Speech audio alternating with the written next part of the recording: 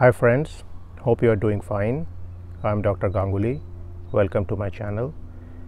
So today I'm going to reply to a very simple and basic question asked by a viewer, and that is, how do I get the Doctor of Philosophy? And this person is essentially in high school at this stage and he asked this question.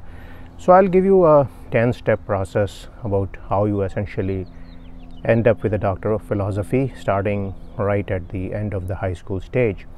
So the number one step is you need to get a bachelor's degree, and essentially you can get this degree at typical colleges and universities. And once you are finished with the bachelor's degree, there is step number two, you need to get the master's degree. Now some universities do permit you to go directly from bachelor's degree to PhD degrees, but my recommendation is that you should always try to get a master's degree in between, because in case you decide that you do not want to pursue the PhD degree, at least you will have the master's degree with you. Now the number three step is find universities which give PhD degrees, and essentially once you start doing the bachelor's and master's degree, it will become clear to you as to what are the top universities in your field which are essentially focused on research. So remember that PhD means research, and therefore colleges which are good in giving UG degree or even master's degree are typically focused on coursework. So now you start to think about the universities which are top of the rank in research and find some such universities which have PhD programs. Now number four is that you need to find if there is financial aid to do the PhD, because my recommendation is don't try to self-fund a PhD in any situation, because that's not a good thing to do. Try to find some kind of funding for your PhD. So the funding may be in the form of scholarships or fellowships. It may be in the form of assistantships for research or for teaching or for grading. So if you look around, you are going to find several sources for funding for your PhD. Remember, at this point you have already got a bachelor and master's degree, so you deserve some stipend or pay for doing the PhD. Now number five is that you are going to find that there are going to be several exams which are used as metrics for the PhD program, and this is not the case with every university, but many universities do have an exam which is required. So for example, US universities and even some programs such as German universities like the DAAD program do require the GRE. Now there are some other programs such as GMAT and GATE which are used by different countries. There is also the possibility of GRE subject tests which are used to check out your capability in a certain given field. Now beside that, if you are a non-native speaker of the English language and you are applying to a country which is essentially an English speaking country, then you need to give TOEFL and IELTS. So these are two more exams which are essentially used to measure your language competence. If you are applying to Germany, for example, you may need to give some test for the German language. Now the next point is that you apply for the PhD program. So this is typically done through the online system nowadays, and essentially you fill up your details in this form.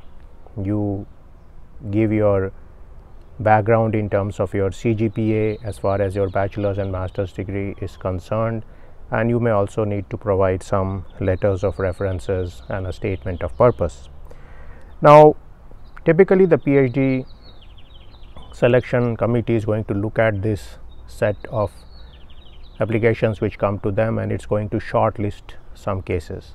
In some cases they are simply going to select these people. In some cases they are going to call you for interview. So that's the next step. You essentially go through the interview, and this interview may be done in Zoom, Skype or Team, or sometime you may be called to the university to be present in that interview. And typically the interview happens such that there is a selection committee of professors, and these professors ask you about your research desires, and they give you several problems which you may need to solve, and then they try to figure out what is your research capability and what is your aptitude in terms of research. Now many of these things are not always revealed through the CGPA or the scores in the various standardized tests. Now I have seen in the case of many students that they may not have good GPA or they may not have good scores, but they end up being very good in research, because the research is a different ball game. It's more a combination of motivation and diligence rather than